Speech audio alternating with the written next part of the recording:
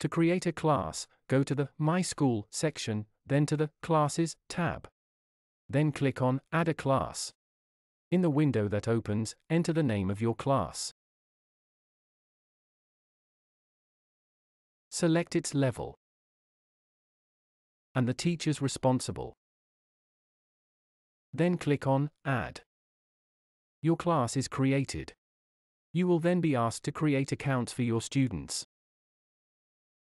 If your students already have an account, simply give them the code for your class so that they can join it in the application. If your students had an account last year, you can find them again by clicking on Import My Students from last year. A page will then appear with the names of the students who had an account last year.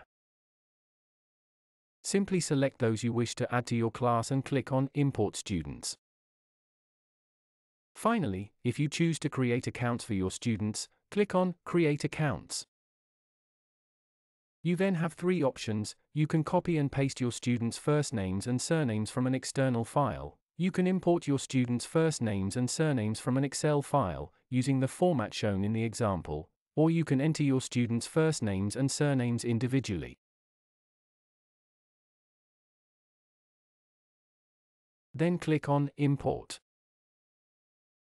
Choose if you want to give them access to the class activities or not. Either for each student individually or for all students, then click on Create Student Accounts. A temporary password is attributed to each student, and then just download the instructions to the PDF and give your students for they exceed their account, which will be automatically linked to the class. To manage your class, go to its file in the list of classes. You can at any time change the name and level of your class, edit the professor's class, add students,